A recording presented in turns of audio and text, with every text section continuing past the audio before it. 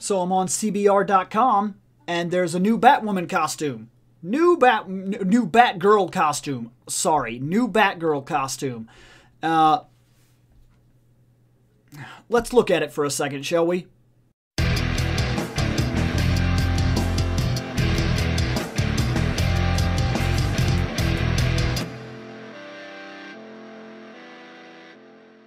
So like usual, I go over to CBR.com and I happen to come across something that catches my interest. There's a new Batgirl costume that's being presented. And like always, if you want to check this article out for yourself, it's in the description below. But let's take a look here. This is it. This is the new Batgirl costume. Couple things. Let's say that this costume actually went with this crazy color scheme right here, where the costume wasn't like filled in, where it was kind of black and white, and we did a Batgirl black and white series. This costume would be so cool. Like, that is so cool. That is unbelievable. That's so good. This part, anyway. I am taking issue with a couple of things here. For one, my favorite Batgirl doesn't seem like it's ever coming back. I'll post it over there. You can see what I liked the most. That's the one I liked the most. It was the one that made the most sense to me. It was my favorite Batgirl. Over the years, we saw a kind of movement into something like this, and then I thought we were moving away from it with the most recent Batgirl stuff, and now we have another costume change with this. And I'm noticing that heroes are changing their costumes quite often. It's just like we change the costume all the time now, and we go back to #1 all the time now, and reset the runs all the time now, and we retcon constantly now. And like I said, it's just about time that if we're not going to let the characters actually evolve, actually change, actually move forward, and not repeat the status quo over and over and over again, then that would be fine. But that's not what we're doing here. It's just like, hey, new thing, come and get it, new thing. As I'm looking at this, I like the way the cape works, that it goes over the shoulders like this and it drapes down, it hits the floor. It's not practical or anything like that, but I do like that in terms of this stuff, in terms of, you know, the fantasy and everything like that. She's got her hair on the outside. That's not rare for Batgirl, and it works. This cowl thing that kind of looks almost like a crazy biker helmet type of thing, that's fine. I kind of like this. I kind of like the cowl. I'm digging the gloves.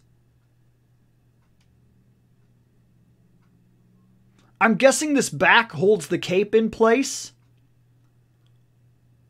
The back reinforced structure is where the cape, yeah, okay, that's what it says. Yeah, so that would hold the cape. That's fine. I'm going to be honest.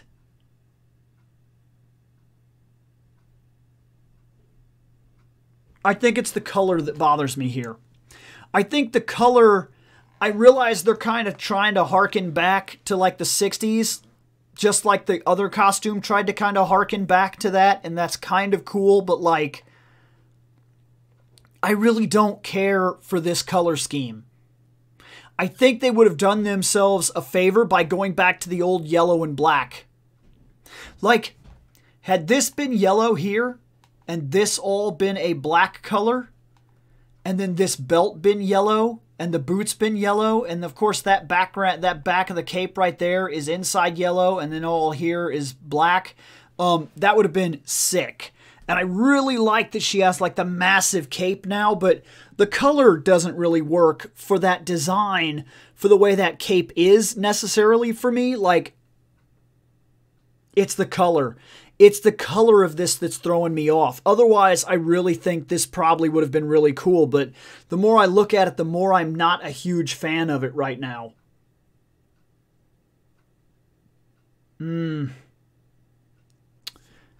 Yeah.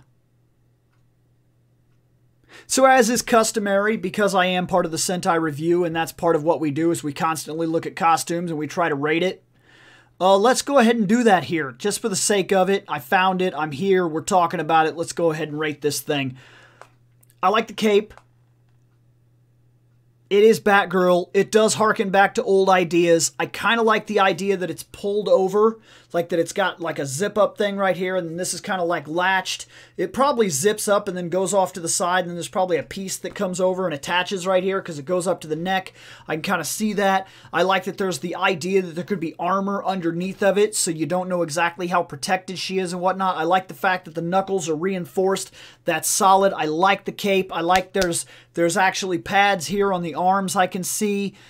All of this, practically speaking, except for the fact that the cape drags on the ground, that would be really stupid. You'd be tripping over yourself all the time. But, oh, in fact, I know because I do a Scarecrow costume, and it goes down almost literally to the very bottom. It barely touches the floor. It is the exact height that it needs to be to cover everything and work.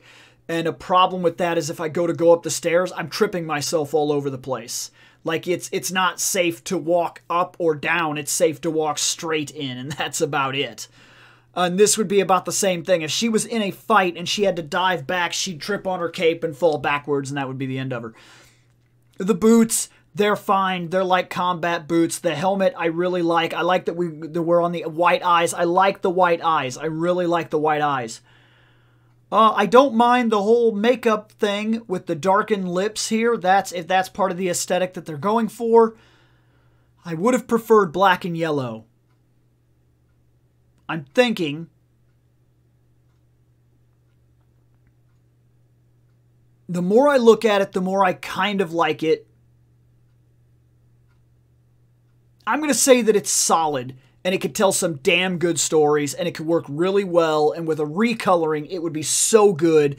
So I'm going to fall down to a 4. I'm going to give it a 4, and I'm going to tell you that you would have easily landed a 4.8 with proper colors.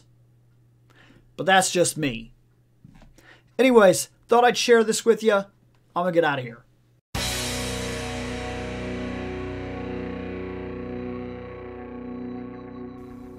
I have spoken.